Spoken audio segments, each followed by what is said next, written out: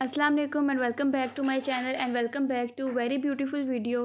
आज की वीडियो के टाइटल से आपको पता तो चल गया होगा कि आज हम करेंगे राशन डिस्ट्रीब्यूशन। जैसा कि आप सबको पता है कि रमज़ान का मुबारक महीना चल रहा है और रोज़ा हमें भूख और प्यास का एहसास ही दिलाता है, तो इसलिए हमें अपनी भूख और प्यास के साथ साथ अपने इर्द गिर्द के लोगों का भी ख्याल रखना चाहिए।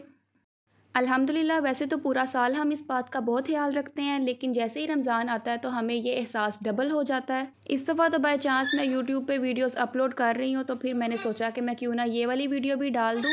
लेकिन वैसे मैं ना तो इस तरह की वीडियोज़ रिकॉर्ड करती हूँ और ना मैं पसंद करती हूँ डालना। इस दफ़ा डालने का मकसद सिर्फ यही है कि आप लोगों को भी अवेयरनेस हो और कोई हो सकता है देख के मेरी वीडियो उसके भी दिल में आए कि वो भी किसी को राशन दे दे। बस इसी चीज़ के लिए हम स्टोर चले गए थे और हमारा ऑर्डर माशाल्लाह बड़ा था, तो उन्होंने हमें नेक्स्ट डे डिलीवर करना था।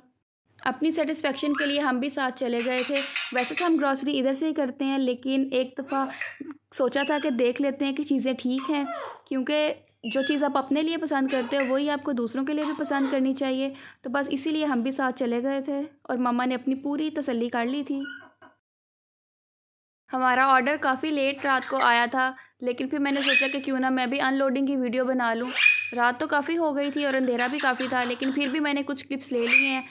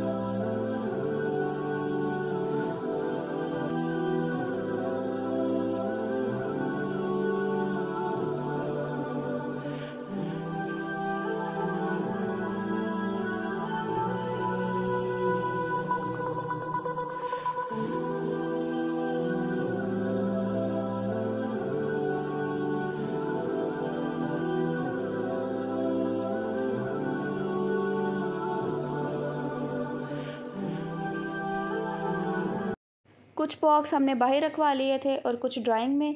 फिर जैसे ही लोग आएंगे और उनको हम यहाँ से ही उठा कर दे देंगे। और घर आकर भी एक रैंडम बॉक्स को खोल कर देख लिया था कि जो जो चीज़ें इसमें ऐड करवाई थी वही आई हैं।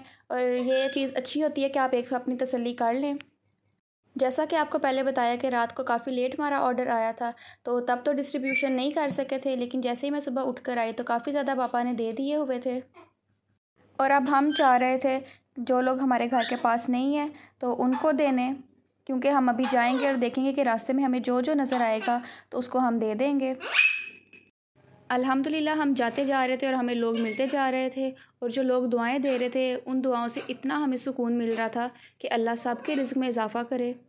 और इसी तरह हमने 5 से 6 चक्कर लगाए और जितना हमसे हो सका हमने लोगों को बांट दिया।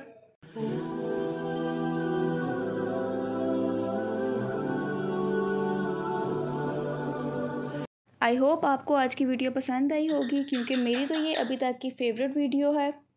रमज़ान के इस बाबरकत महीने में मुझे मेरी फ़ैमिली को अपनी दुआओं में याद रखें। अपना बहुत ख्याल रखें। अल्लाह हाफ़िज़।